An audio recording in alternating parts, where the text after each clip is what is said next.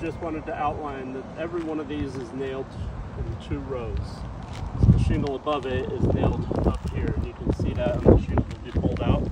So we're going to have to, we had to pull the nails on the first row up here.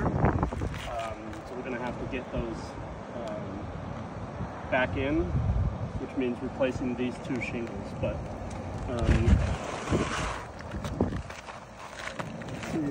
get this guy under there, and it is running into the fasteners up here, so we're going to have to find those and get those out in order to get the shingle all the way in.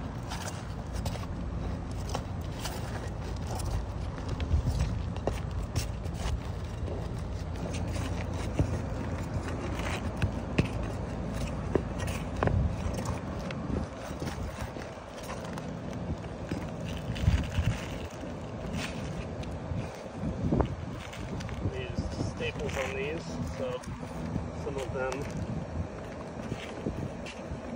having a hard time coming out. Okay, let's see if we can get past there now.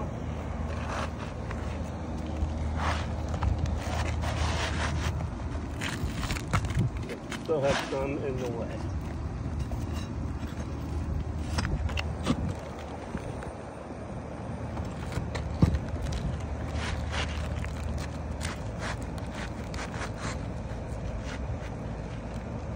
Alright, we've got the shingle in place. Doesn't sit quite flat because of the material transfer below, but for video purposes, we'll get our 4 nails in here.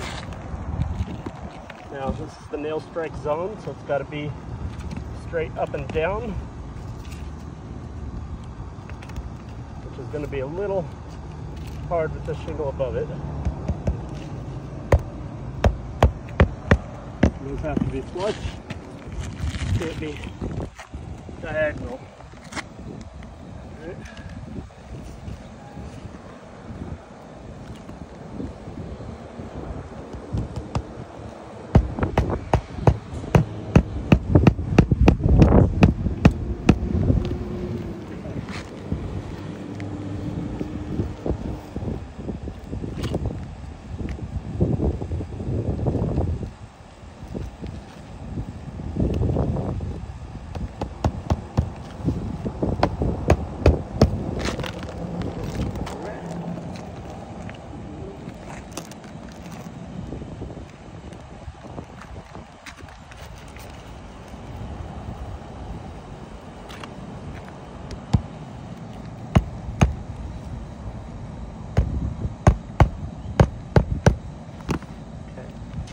So you can see by manipulating them, it's caused a bunch of granule loss up here, but also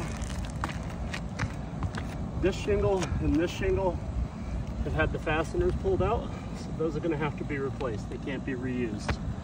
All right, which is going to happen to this shingle and this shingle above those, and this one, which is going to do a domino effect all the way up the roof. Every shingle has 2 shingles above it. So now replacing this 1 shingle means that we have to replace the 2 above that, the 4 above that, the 8 above that, the 16 above that, so on and so forth, all the way up to the ridge.